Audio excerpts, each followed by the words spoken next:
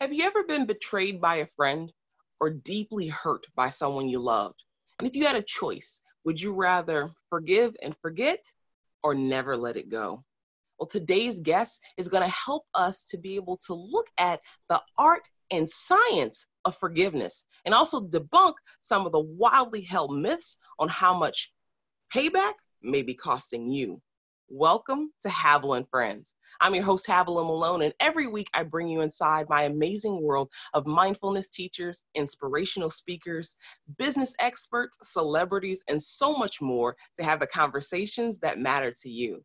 And today's guest is the Executive Director of Empowerment Through Arts, which is dedicated to uniting the emerging science and psychology with the arts. She is also an educator and artist who sits on the Lieutenant Governor's Music Commission Advisory Board for Louisiana. And you may have even seen her on season 2 of American Idol. Please welcome my friend, Misty Marshall. Hey, Misty. Hey, HAVILAH and friends. Yes, all of our amazing friends and viewers who are tuning in right now. And, you have dedicated your life to being able to use entertainment and use art to be able to help people to grow and to heal. And, sometimes people have gone through some really significant things in their life, like significant hurts and pains, or even small slights. You stole my boyfriend, you stole an idea for a business venture, you abandoned me as a child, so many things. And so why would we want to let that stuff go? Why would you want to hang on to all that stuff is a better question. And so many of us are. I really didn't realize how many of us are until I started this forgiveness journey. And that's when I realized how many of us need healing, not because we're broken people, but just because we are people living this life experience. It's rough out there. And forgiveness is something that usually takes work. If it's something that is deep-seated or something that's more than a slight, I stepped on your foot and I'm sorry. When there's something that involves more levels than that, then there's forgiveness work to do. And it's something that, like you said, it's a choice, a deliberate release of wrongdoing so that you're not carrying the weight of that as you move forward in your life and your relationships with others and yourself. And why did this become, or this piece around forgiveness? And you're right, there's so many things that we are all healing from, that we are dealing with in our lives that affect every aspect of our lives. And so why did this particular piece become so important to you to be able to pursue tools for helping not only yourself, but others? Well, that's a great question. So in my business, Empowerment Through Arts, I use arts as a vehicle, and usually we bring together psychologists, counselors, healers, meditation guides, local other artists, and kind of compile and forum into workshops and events and showcases, shows. And throughout this process, I've been growing and growing. And as I work with artists and even go into the community and work with people who aren't artists, but we use the arts as a vehicle to get to more deep-seated things, the more this comes up as the foundation of so many other things. And so I had this very interesting story. I was at a party several years ago, 8 years ago to be exact, and I was carrying a lot of burden and weight that I kind of knew about and I was kind of working through. But after the party, there were a few women who stuck around to hang out and help tidy up. And this woman approached me. She was dressed in these bright colored fabrics and had her hair wrapped. And she said, I get feelings from people and I'd like to share something with you if you don't mind. And I said, hold up, look. Okay, I take this stuff with a grain of salt. It's if I can engage and I choose to, then I say, well, let me hear it, and I'll take it or leave it. But what she said, I decided to take, and it's been a blessing. She told me that to close my eyes and imagine myself standing on a mountain, on the apex of a mountain, and before me were several paths, but the path that helped me fulfill my greatest purpose, I needed the tools. I wasn't ready for it to choose that path. She was telling me that my greatest purpose is very great and had so many rewards.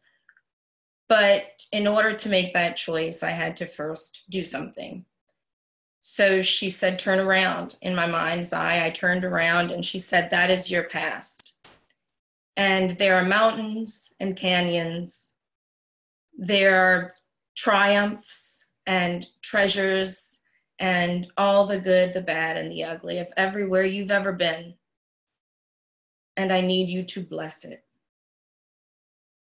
And then you can turn around and move forward.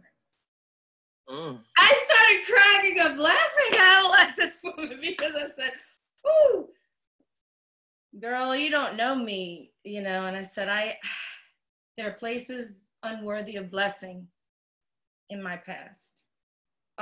Thanks, but I can give blessings to some and I'll just keep on moving, and she said, okay, and so she said, if you don't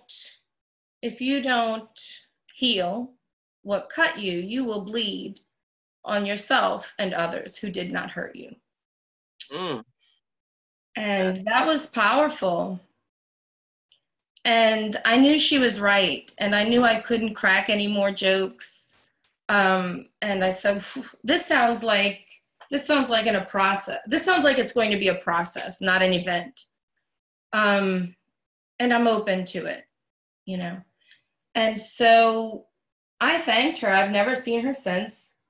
And it's amazing, once I said, I'm open to this, what has been happening ever since then. Now I'm getting asked to give speeches on the topic. I've been asked to be here with you. So it's just truly incredible. And I felt like, this is all kind of happening as part of, in a way, me as an artist. Because as an artist, I see myself as a vessel, and a vessel for humanity. That's what I pray to be, a vessel to use arts so that we can all connect and become more empathetic people and connect to these narratives that are going to project us more, forward as a race, as a human race, and just personally in our own lives and homes. Absolutely. And I love that you use that imagery of being a vessel, because when you're a vessel, that means that you can hold things and that there's things that can come out of, or things that can be poured out of you. And so when we talk about a vessel that holds things, if you have a lot of pain, regret, hurt, shame, guilt inside of this vessel, that's energy that is being compiled in there and affects everything that comes out of the vessel. So it affects how you show up in the world. And so when we talk about forgiveness, I want to, explore, first of all, what is forgiveness? And also, what is it not? Because I think there's a lot of wildly held concepts about forgiveness, which is why people are like, I'm not forgiving you for hurting me in that way. I'm not letting that go, because that means I'm giving you permission to continue to do it. But so what is forgiveness? And then what is it not? Right. This is a great question, because we commonly enmesh forgiveness and reconciliation, and they are two different things. They can go together. They don't need to. They are different. Forgiveness on its own is all about you. It's all about visiting the event in a safe space, naming it with clarity as much as you can, naming writing it down, because sometimes we say, oh, I've thought about it, but it's interesting when you think and when you actually go to speak. You have to write it down. You have to name it with clarity and as much about that event as you can. What would people say about it if they knew? What's the worst case scenario? Follow it all the way through. What have been the impacts, whether they've been monetary or time or a worldview? I don't trust anyone anymore. All men are bad. Whatever the case is, write everything down. You have to clarify it first. And then you have to say, I'm open to the process of forgiving. And you have to really pursue that, because time does not heal all wounds. You can grow up to be an old fool or old and wise. And I see them both around town, right? So we're going to choose who we become. And it's a becoming every day. And forgiveness has to be part of a self-care practice. It's something that is ongoing. And it's something that we don't always know what it will look like in the future. Just like when you're on a path and you see a building way off in the future and you go, oh, wow, that building looks, like it has, just, it's a square and it's gray and not too big. And then you get halfway down the path and you go, wait, it has some rounded edges. And, oh, I thought it was made out of this material, but it's actually this texture. And then you get closer and, wow, it looks so different. It's different than I thought it would look. The perspective has changed each way along the path. So sometimes when you get to the end of forgiveness, it doesn't even look the way it used to. So forgiveness is a process. Forgiveness is something that does not require an apology or an acknowledgement from the other person. Again, like reconciliation, that is separate. You mentioned in the beginning a phrase we often use, forgive and forget. Mm-hmm. Forgiveness is never about forgetting. Forgive and remember, for goodness sake, to grow. Now, that doesn't mean if you choose to reconcile, then you should choose new healthy dynamics in your relationship with that person, right? And so there will be maybe new healthy boundaries with that person if you choose to reconcile. So moving forward, you're both clear on what that is. You forgive and remember, and hopefully that person will grow from that communication. And if you choose not to reconcile, you still don't forgive and forget, because what happens when we don't forgive is we lose trust in ourselves. Like earlier when I was saying, you get burned so many times in a relationship. I've heard women say, all men are pigs, or all men are dogs, or all men are bad. And then we start attracting that to ourselves because we're not in flow. We're not in trust that when we see someone who has values, we can decipher that, because we haven't forgiven our choices. And so we're thinking, I choose, it robs you of your potential, and it robs you of your trust, and it robs you of what we need to hear the most, which is our instincts, where all of our great decisions come from, in our guts. If we haven't done the healing work, we have blockages there. Yes. So, you talk about trauma, like robbing you of your trust, trauma robbing and not being able to deal with that, heal from it, and let that, go through that forgiveness process. And I love that the clarity on forgiveness is for you. Forgiveness isn't even about the other person. It's about you being able to pour that energy out of your vessel, letting that go so it no longer affects everything else that's going on in your life. And I know for me personally, someone who has dealt with, child sexual trauma, and dealing with that, it created so much mistrust in other people, in relationships, and, even not trusting my own judgment about things, which made me hold back in so many areas in my life. And it wasn't until being able to deal with that, even forgiving and letting that go. And it's an ongoing process. Like, it's not just like, oh, okay, like poof, and with the magic wand, you're all good, but it's an ongoing healing process. But that did start with forgiveness. And even when I like shared, confronted that person and had that conversation, I said, I was like, this like, it's not about you. Like, it's not even for you. Like, this is for me. And there was so much power in that for me to do that.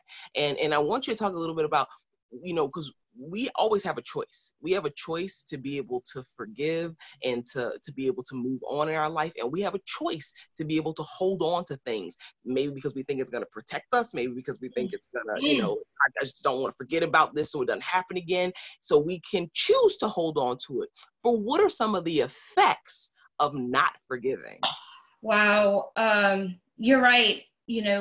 We so often hold on to not forgiving for protection, because it's really safe to see things in black and white, good and evil. Sometimes we get in with the arts and do this work. As an actor, I have to play a saint and then a murderer. And what does that mean? I go back to nature and nurture. And so, which basically means how we're genetically coded and neurologically set, and meets how we are raised. What happens when you go through a really tough event, a traumatic event, is that a part in our brain called the amygdala sets into this mode called fight or flight. And a lot of things start to trigger with the sympathetic nervous system, including hormones getting released. You're getting adrenaline and cortisol, and this is because something's about to go down. It could be that you're about to be abused as a child, or it could be that you see something scary, a parent using drugs, or different things that we experience that different ones of us really go through. And so when we go through this, our pupils dilate, our bronchioles get big, because our body's like, get ready. So we are oxygenating, our blood is pumping, we're taking in everything. And it's good if we're in a stressful situation and we got to get out of there. But it's terrible if it happens every night and you don't know what's going to come through that door as a child, or what's going to happen. And so over time, rather than your body being able to heal itself so that you can have a powerful immune system when you get exposed to this and that, your body's ready. But if your body is weakened by this happening, it's not ready. And over time, you will get sick. Even if we remove the subject, right? Let's say that person who is causing this trauma is gone and out of your life. Whoa, what we've found, what science has shown us, is that we relive the exact same stuff when we think about it. So for some of us, going back to that event, for a war veteran, for someone who's molested and hadn't done the forgiveness work, for someone even within their own selves who've done something that's harmed someone, every time you do that, you're doing this to your body, creating this over time to your sympathetic nervous system, which is the gas pedal and so what do you do? Again, it goes back to forgiveness being a choice. You have to put on the brakes, and you have to start to seek what works for you. I am such an advocate for professional counseling. I love that. But I also study sound therapy. I study Qigong. I study yoga. I mean, those are things that work for me. There are many, many, I encourage all of your viewers to start your forgiveness work today. You know what someone gave me when they heard I was on this journey? Someone very special to me gave me this. It's a rock. And he said, somebody gave this to me, and forgiveness rocks. And I've been carrying it around for 8 months. I put it in the purse. I put it on my nightstand. And one day it's going to go in the garden or pay it forward. But right now I'm carrying my weight. It's a reminder. And I love that, to have an anchor to be able to help. And like you said, like this choice about forgiving, because we can be in this heightened state of fight or flight for our entire lives and really blow out our adrenals and have so many health issues in relationship to that, trust issues in relation to it, you know, playing small in life relating to it, or we can Greater chance of stroke, cardiovascular, weight gain, on and on and on and on and on.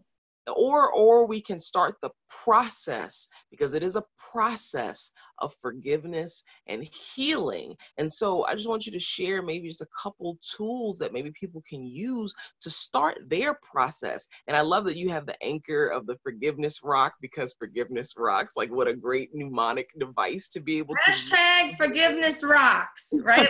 Let's start a movement and let's all start the process.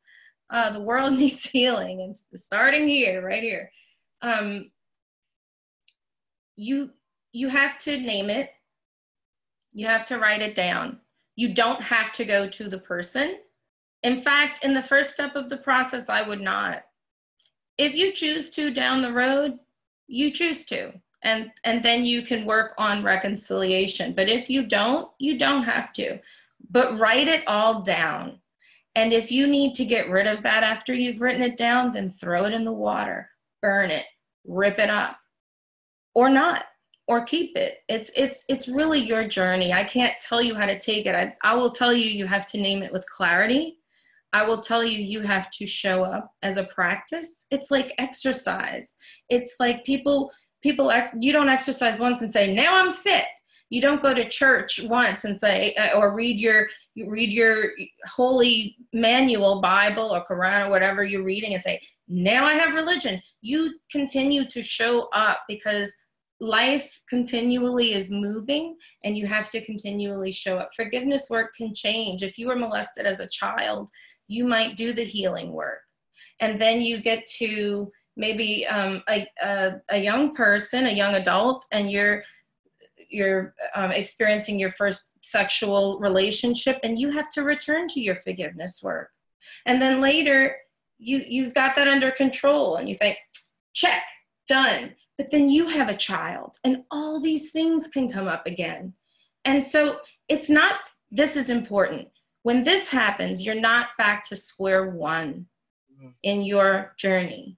You have just experienced a setback. So if you're going the journey of 1,000 miles, and you start with step 1 and you're right here, you're never going to go all the way back to here. If you're right here, you can just have a little setback and be okay with yourself. Another place to start is to say, I'm okay with my feelings. We are often taught you should not be angry. You should, for me, a lot of my forgiveness work was, I was taught, but I don't want to be like this. I want to be forgiving and loving. And, you know, I just want to love and I'm supposed to do this. And it wasn't until I gave myself permission to be angry and to grieve and to go through those things. Now, feeling it and acting out on it are two different things. You know, I don't go punch a hole in the wall, but they're healthy ways to be angry. And I utilized those, and I allowed myself to feel them. And then I could start building a foundation made of something other than sand. And I would way rather have one day into my process of something to stand on than 20 years of building a castle made of sand that's going to wash away as soon as the first wind blows or wave comes that's stronger. I love that. You can create a foundation of forgiveness that will build the bricks to your empire. Or you can sit in the pain and the hurt and build that castle of sand. And with the strong wind or water comes, and it'll all wash away. And so we always have a choice to be able to forgive and heal, or to be able to hold on. And so it's up to you, the choice that you'll make. And so I'm so glad that you were able to come on today to share with us about this forgiveness process, because it is so important. Like you said, a journey of 1,000 miles starts with one step. So either writing that down, speaking it out, getting professional help, whatever is necessary for you to live your best life, you should do it. And so tell people how they can get in contact with you to learn more about this process. Sure. Thank you, HAVILAH. You can find me on all social media as Misty Marshall with 2 L's, or follow Empowerment Through Arts. That's Empowerment Through THRUARTS. And we're on all the platforms and websites. Awesome. Thank you so much, Missy, for joining us today. Thank And we you. know when we share our stories, we get to live, to learn, and love a little bit more. And it's your time to be proof of what's possible. I want to thank you so much for joining us for today's episode of HAVILAH and Friends. I'm your host, HAVILAH Malone. Make sure you subscribe to our YouTube channel for new episodes and like us on Facebook. And we can't wait to see you next week.